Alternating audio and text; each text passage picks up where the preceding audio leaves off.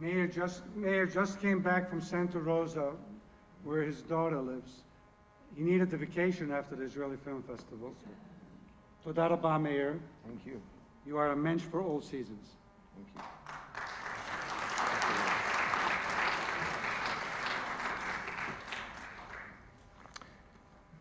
I'm going to make it short, very short.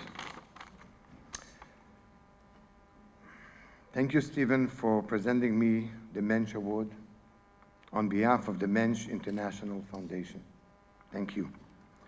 I'm very moved, and I mean it. I'm very moved. Thank you.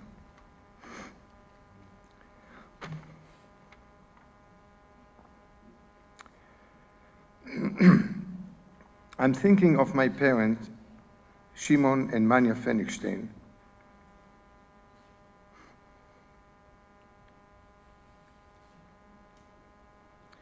We're both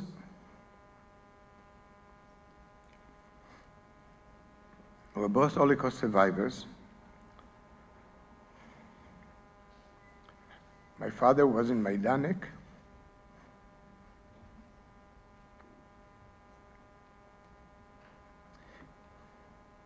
Sorry. It was a death camp.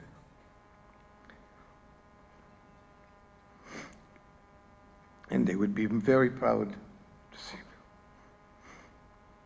see me receiving this honor.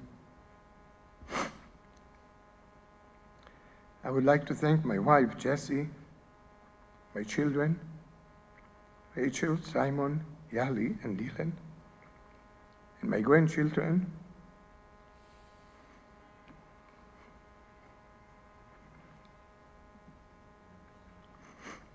that I saw yesterday, Noah and Ezra.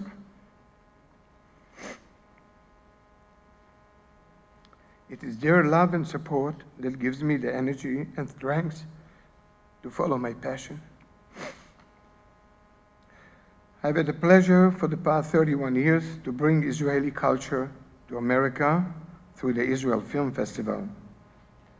It's an amazing feeling to have you recognize my life work. Thank you.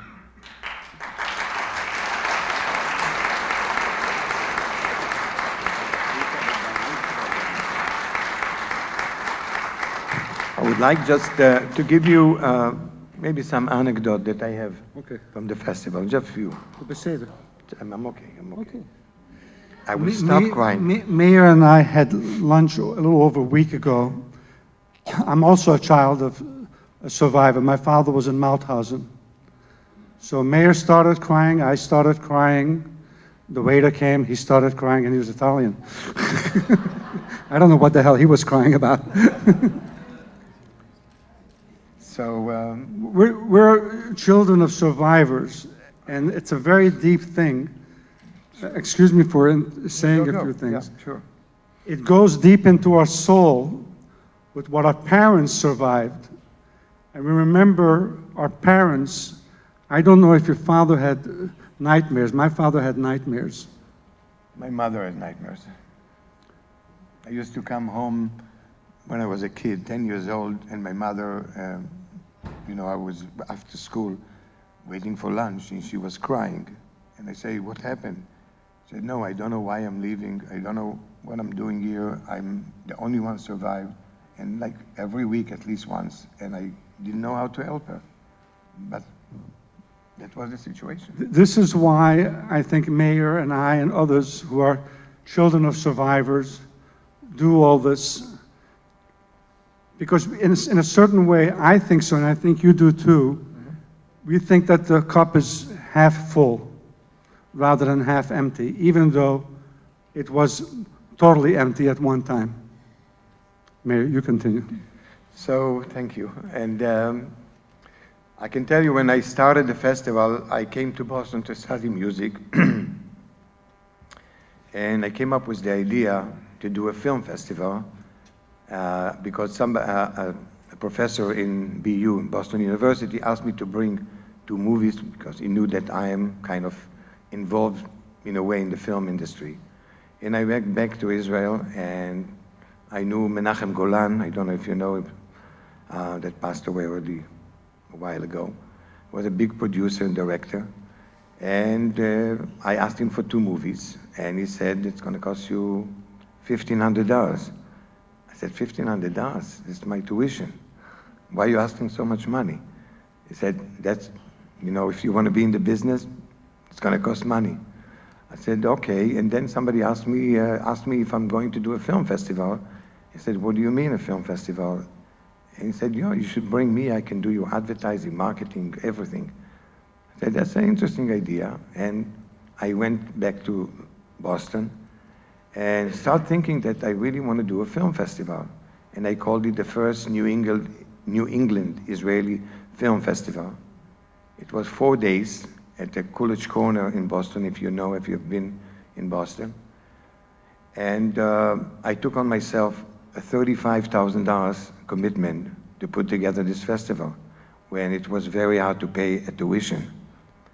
I remember that I woke up one time, and it happened to me just once in my life. I was kind of sweating in the middle of the night and shaking. My whole body was shaking. And I said, what are you doing? You willing to die for that? And I said, yes.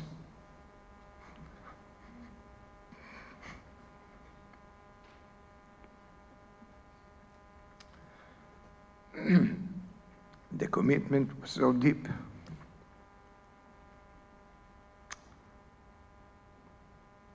And that's why I'm continuing. I have more stories, but just one more story that happened in Boston. In my first day, I was very scared that I'm going to lose and I have to maybe run away from Boston because, you know, I couldn't pay all the bills that I have.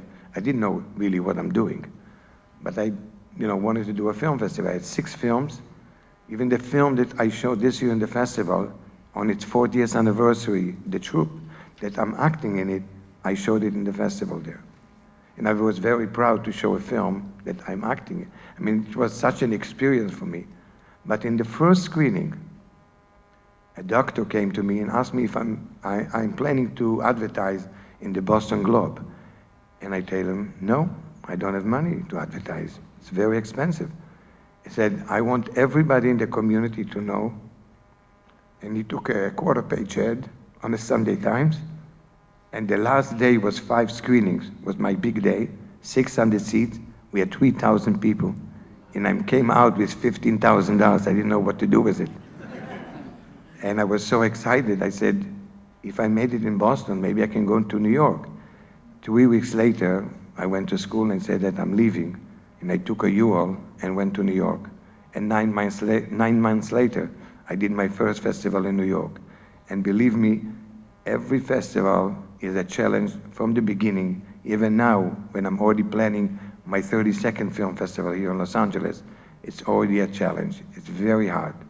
The first thing that I did today is I went to my chairman, Adam Berkowitz, the co-head of television at CAA, and I asked him, because it was so successful as he was the chairman, if he will continue another year.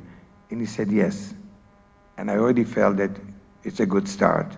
So that's the way, it's to do something from nothing and to grow and to build it to be something that the community will enjoy. Thank you very much for this honor. Thank you.